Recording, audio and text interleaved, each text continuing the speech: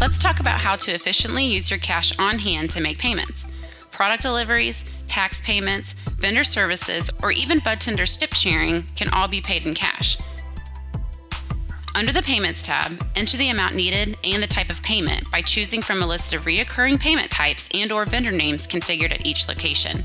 Comments can also be added to each payment transaction, and XpressCash will log the date, time, amount paid to that payment option, along with any comments that were entered. There's always the option to select a specific denomination of bills.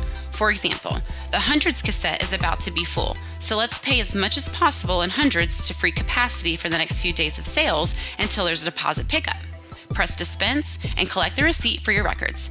This is critical in cutting down on costs for deposit fees, armored car pickup fees, and exchanges with the bank.